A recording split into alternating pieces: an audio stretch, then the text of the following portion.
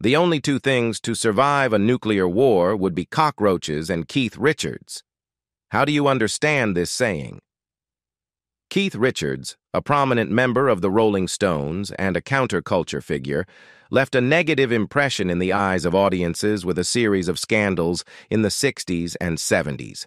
Notorious in the press for his romantic relationships and illegal substance use, Keith's life certainly wasn't easy. See how he overcame the troubles he created in this video. Let's get started. Keith Richards' life is marked by a series of life-threatening incidents that defy the boundaries of fortune. His survival is often deemed a miracle, and the narrative of his existence is woven with threads of tragedy that transcend the realms of ordinary mortality. Richards' odyssey through danger commenced in 1944 during the London bombings, where an infant, Keith, narrowly escaped the clutches of a Nazi V-1 bomb that struck his cot. A twist of fate had prompted his mother and him to evacuate the area, sparing them from the imminent peril. In 1965, the stage became an arena of peril, as Richards faced an electric shock from his microphone during a performance, rendering him unconscious and burning the strings of his guitar. A close call with mortality, foreshadowing the tumultuous path that lay ahead. The year 1971 brought a harrowing incident, when Richards, overcome by slumber and cigarettes, sparked a fire that engulfed his bed. The flames threatened to consume not only him, but also Anita Pallenberg, a near catastrophe narrowly averted. The fire became an unwelcome guest once again in 1973, as Richards' Redlands estate succumbed to the flames. Despite Richards attributing the blaze to a wire-chewing mouse, the proximity of danger loomed large. The 1970s introduced a nightmarish chapter when Richards encountered the darkest side of drug culture. His substances were laced with poisonous strychnine, leading to an ordeal that epitomized the dangers inherent in his tumultuous lifestyle. As time marched on, the nature of Richards' perils shifted, but remained no less ominous. In 1998, a seemingly mundane act of reaching for a book in his library led to a catastrophic fall, breaking several ribs as heavy volumes tumbled upon him. The incident underscored the fragility of life, even in seemingly commonplace activities. A tropical paradise turned treacherous in 2006, when Richards, foraging for coconuts from a palm tree in Fiji, plummeted to the ground. The impact was so severe that he suffered a skull fracture, necessitating brain surgery. The repercussions of this incident transcended the physical, prompting Richards to confront the shadows of his vices and ultimately renounce cocaine. Figure whose very existence inspired quips and stand-up routines, Richards became a living testament to a lifestyle that seemed impervious to the ravages of substance abuse. The zenith of his notoriety came in the 1970s, when Richards faced legal repercussions for the possession and trafficking of heroin. However, amidst the swirl of controversy and the looming threat of legal consequences, Richards made a pivotal decision. In the same decade that he became synonymous with the heroin culture, he chose to relinquish the drug. It was a conscious decision born out of the stark realization that continuing down that path could lead to a future behind bars. Heroin wasn't the sole substance Richards put down in his tumultuous journey. Despite maintaining that his substance use never compromised his musical prowess and expressing disdain for the notion of rehabilitation, a dramatic incident in 2006 prompted him to bid farewell to cocaine. A fall from a tree became the catalyst for a change in his drug repertoire. Over the years, Richards continued to redefine his relationship with substances. By 2018, he had curtailed his alcohol consumption to the occasional glass of wine or beer. By 2022, even the act of smoking had lost its appeal for the iconic guitarist. As he embraced the wisdom that comes with age and found contentment without his old vices, Richards, in a departure from his younger self, resisted the allure of acquiring new ones. In a candid statement to the Irish Independent, he remarked that drugs, particularly prescription ones like Xanax, had lost their allure, describing them as institutionalized and bland, adding, "And anyway, I've done 'em all." Besides, Richards, with a nonchalant demeanor, recounts this peculiar incident, a tale that intertwines grief, remembrance, and the eccentricities that define his legendary persona. As the story goes, Richards, known for his unapologetic rock and roll lifestyle, couldn't resist the peculiar temptation of merging his father's mortal remains with his cocaine. The guitarist, in a candid interview with NME, asserted that his father, Herbert, wouldn't have minded this peculiar amalgamation. According to another version shared with GQ, the incident took on a semi-accidental tone. Richards intended to spread his father's ashes to fertilize an oak tree, a seemingly poignant and meaningful gesture. Yet, as he opened the box containing the ashes, some of them unexpectedly landed on the table. In that surreal moment, Richards decided to snort a line of dad because, in his unique perspective, it felt right. However odd this incident may seem, the backdrop of Richards' relationship with his father adds layers of complexity. According to the Irish Mirror, the father and son endured a 20-year estrangement after Richards' parents' separation. It wasn't until the early 1980s that Richards reached out, initiating a successful reunion. Over the subsequent 2 decades, Richards introduced his father to the tumultuous lifestyle of a Rolling Stone, discovering that Herbert could hold his own in the world of excessive drinking. By the time of Herbert's passing, the father and son had developed a remarkable bond. Their camaraderie was such that Richards felt comfortable with the unorthodox act of snorting his father's ashes, an eccentric memorial to a relationship that had weathered years of separation and eventual reconciliation. Keith Richards possesses a childhood steeped in surprising contrasts. Long before his iconic guitar riffs, he was, believe it or not, a choir boy and a Boy Scout. The Guardian reveals a youthful Richard engaged in seemingly goody-two-shoes pursuits that painted a different picture of the man we know today. Richards's Boy Scout days weren't just a whimsical chapter of his youth. They imparted invaluable lessons on teamwork and leadership. Leading a beaver patrol, according to the Daily Beast, proved to be a formative experience for the budding rock star. However, even in these formative years, hints of his future rebellious spirit emerged, leading to his eventual discharge from engaging in a fight. As a choir boy, Richards showcased unexpected talent, singing soprano and even performing for Queen Elizabeth II at Westminster Abbey, as reported by DW. This early exposure to music in a formal setting seems to have left an indelible mark on him. The Telegraph highlights Richards's continuation of this musical legacy with a group called Jamaica's Wingless Angels, formed in the 1970s with his Jamaican Rastafari friends. Drawing inspiration from old choral hymns, chanting, and Nyabingi drumming, the group creates a sparse, repetitive sound that echoes the influence of Richards's choir boy days. Anita Pallenberg's impact on the Rolling Stones' history is as tragic as it is influential. In 1965, she entered the band's world, initially drawn to non-Keith Richards guitarist Brian Jones. However, their relationship quickly spiraled into violence, prompting Pallenberg to leave Jones for Richards. The duo set up a home in London and raised 3 children, their union becoming a cornerstone of the Stones' narrative. Pallenberg was not merely a guitarist's romantic partner. Her influence extended deep into the band's creative process. She contributed backing vocals to Sympathy for the Devil, but her presence was not without controversy. Richards suspected her of having an affair with Mick Jagger during a film shoot, an alleged betrayal that inspired the creation of the iconic and brutal song Gimme Shelter. Beyond the music, Pallenberg molded the social circles and aesthetics surrounding the Rolling Stones. Her impact was so profound that Joe Bergman, a member of the Stones' inner circle, claimed Pallenberg was as integral to the band as Richards and Jagger themselves. Tragically, her involvement in the band played a role in sidelining Brian Jones. Yet Pallenberg's personal life with Richards was far from idyllic.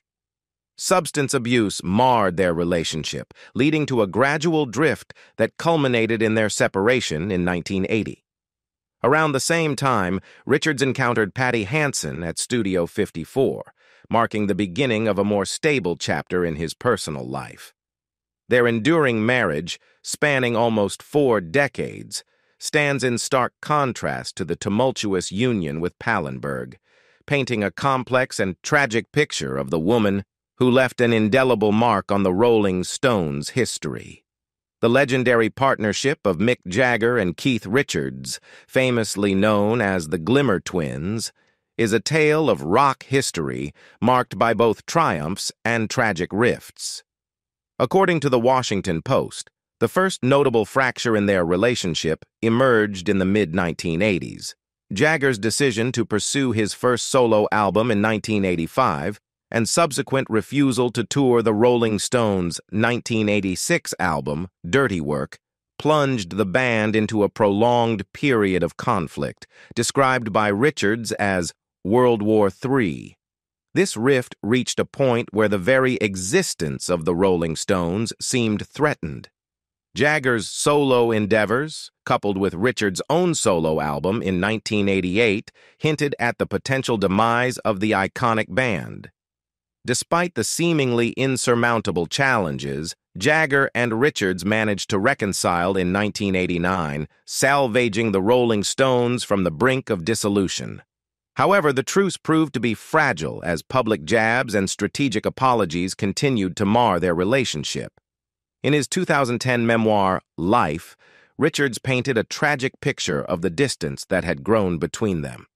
He revealed that he hadn't visited Jagger's dressing room in decades, expressing a lack of enjoyment in spending time with his once close friend.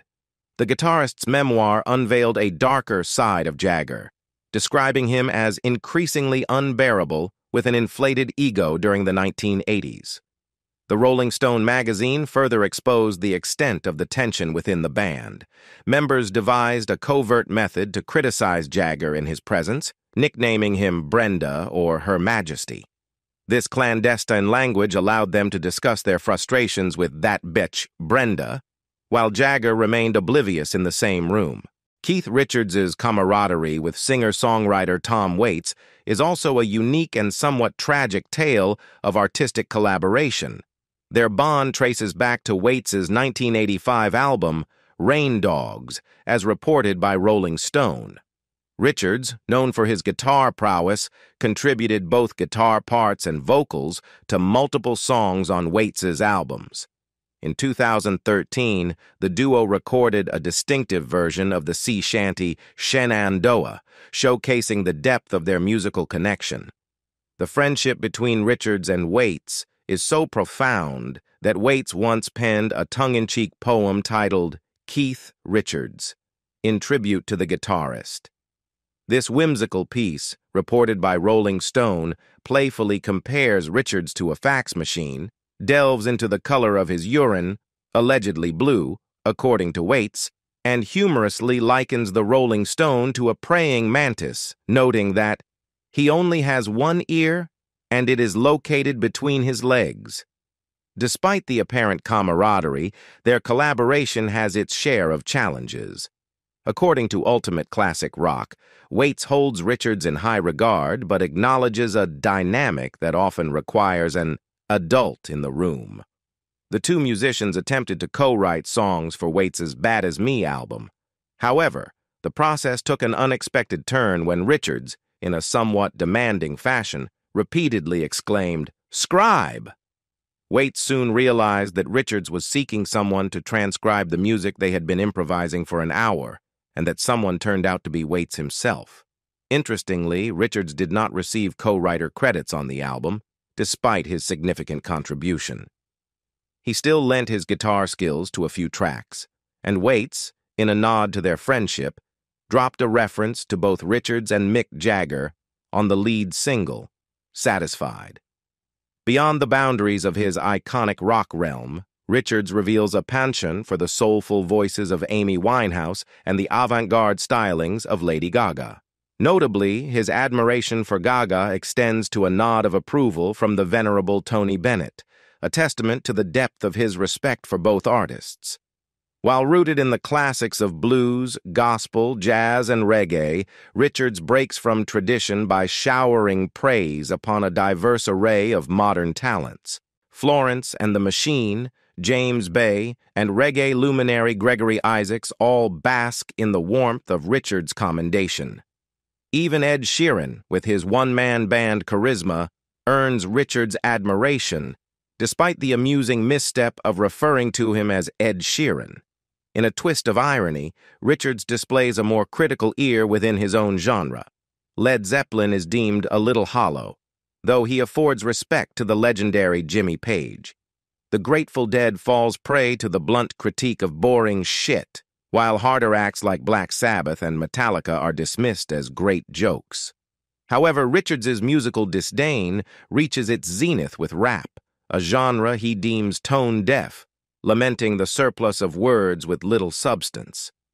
In the realm of rock and roll, Keith Richards stands as a beacon of extravagant style, adorned in loud jackets, scarves, and an array of accessories that defy convention. However, beneath the flamboyant exterior lies a tragic twist to his sartorial saga. Contrary to the assumption of a carefully curated wardrobe, Richards's style is a simple yet unconventional affair. He unabashedly raids the closets of the women in his household. The man whose fashion flair served as the muse for Johnny Depp's iconic Captain Jack Sparrow in the Pirates of the Caribbean movies has, for decades, donned women's clothes. In a revelation that transcends the boundaries of conventional gender norms, Richards disclosed in 2016 that the majority of his wardrobe is borrowed from his daughters and his wife, Patty Hansen. Despite the seemingly outlandish nature of his attire, Richards vehemently asserts that these are not deliberate costumes, but merely articles of clothing he finds appealing. Support for this unique approach to fashion comes from Richards' daughter, Alexandra, who attests that her father possesses a rare ability to wear anything, even venturing into the realm of his wife's pajama pants, and somehow making it look effortlessly stylish.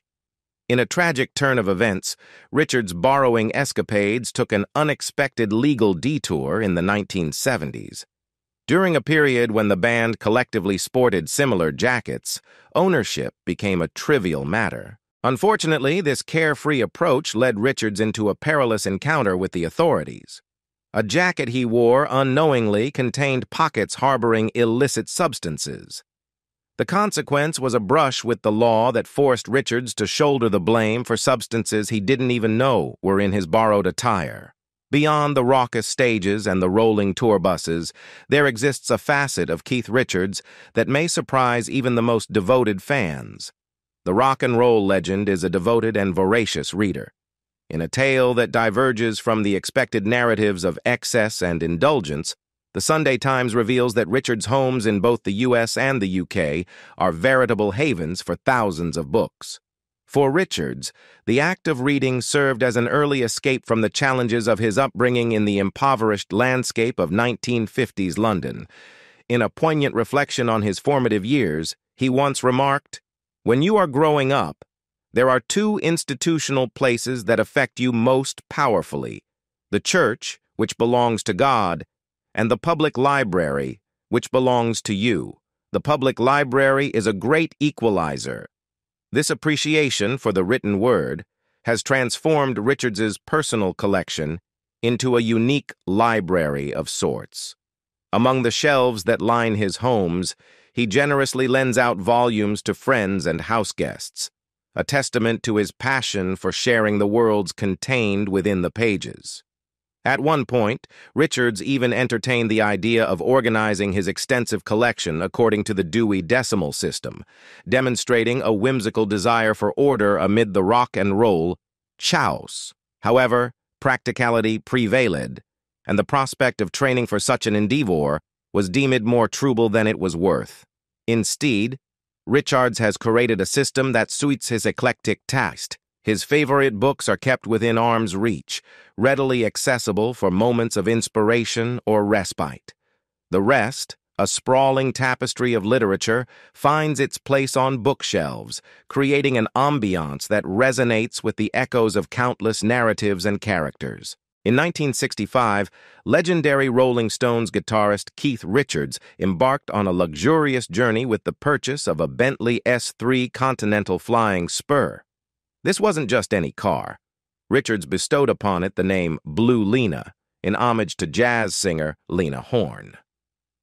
Over the course of more than a decade, Blue Lena bore witness to the eccentric and tumultuous life of one of rock and roll's most iconic figures. Amidst the psychedelic haze of 1967, following a drug bust, Richards took Blue Lena on a transformative odyssey through Europe, eventually reaching the vibrant city of Marrakech, Morocco. Little did he know, this fateful journey marked the beginning of his romantic entanglement with Anita Pallenberg, a liaison that unfolded in the backseat of the storied car. However, the tale of Blue Lena takes a tragic turn in 1976, when Richards, exhausted and perhaps under the influence, succumbed to sleep at the wheel. The consequence was a harrowing collision with a tree, leaving the rock legend with a nose indentation from the impact with the dashboard. Despite its scars, Blue Lena continued to be an integral part of Richards' life until 1978, when he reluctantly parted ways with the iconic vehicle. The car, however, went through various hands over the years, only to resurface in 2015 fully restored, ready to tell its tales at auction.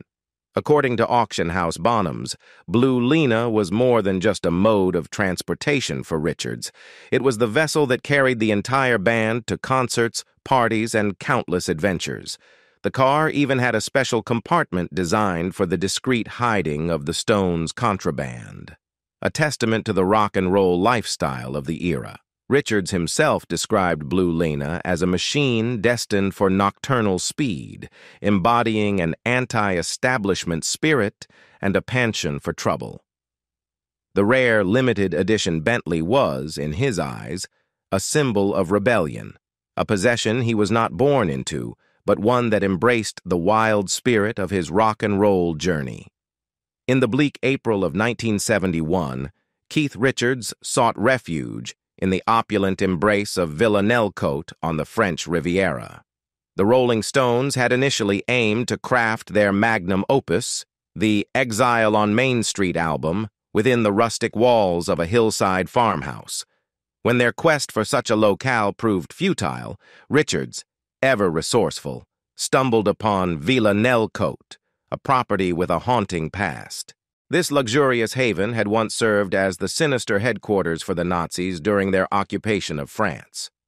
Swastikas still adorned the basement walls as Richards, undeterred by the ominous history, transformed the dwelling into a peculiar fusion of backstage shows and a hotel room on the verge of ruin. Villa Nelcote's unsettling atmosphere, compounded by its Nazi legacy, became a breeding ground for a parade of drug dealers, hangers-on, and illustrious visitors parading through its palatial rooms. The oppressive heat, damp walls, and inadequate air circulation in the basement cast a haunting ambiance, seeping into the recording sessions. This peculiar mix of elements contributed to the album's distinctive swampy sounds, immortalized in Exile on Main Street, now regarded as one of the Rolling Stones' most revered works. Yet Villa Nelcote, despite its integral role in the band's history, remains an unlikely destination for devout fans. Situated in a remote and challenging-to-access location, the villa's present owner stands as a gatekeeper unwelcoming to the pilgrims seeking to connect with the historic site. During his years of artistic activity, Keith Richards could be considered a rebellious figure. As recounted by Richards during their visit to the mansion, he and the band's saxophone player, Bobby Keys, embarked on a daring escapade. They pilfered their tour doctor's bag, a treasure trove of pharmaceutical delights, and sought refuge in one of the mansion's bathrooms. Behind the locked door, they indulged in a drug-fueled odyssey, oblivious to the unfolding tragedy. Suddenly, the shrill wail of a fire alarm pierced through the haze of their private revelry. Panic gripped the corridor outside as people rushed to safety. Oblivious to the growing danger, Richards and Keyes emerged from their drug-induced cocoon only to witness the bathroom burst into flames. Inadvertently, they had ignited a fire that threatened to consume the iconic mansion. Richards, in his memoir, paints an even more dramatic rendition of the incident. As they blissfully navigated the spectrum of drugs, they became aware of the room growing smoky.